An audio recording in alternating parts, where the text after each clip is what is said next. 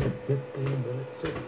So come on in, let me show you what a 15-minute community looks like. Well, I'm excited to see this, Randy, because we always break things down into nice practical ways, right? Here we go. These residents of the 15-minute community, they're not locked in, but they just stay there. They're free to come and go, but they don't. So let's take a step inside. Everything they need in their life is right here in their 15-minute community. A water bowl, a feed tray.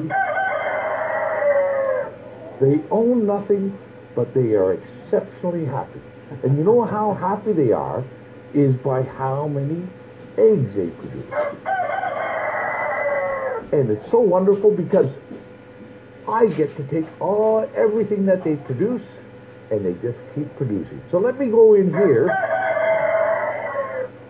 and here we go. Each of them have their own house. Now, in a 15-minute community, you don't get a lot of variation in housing. They're all pretty much the same. But we can take a look and collect their production. There's a few. There's a few more. And there we go. And they're none the wiser. And they're happy. Yeah. I get to take what they produce. They're free to come and go, but the world is so scary for them out there. They will never leave. I don't have to put a fence around them. And here we are.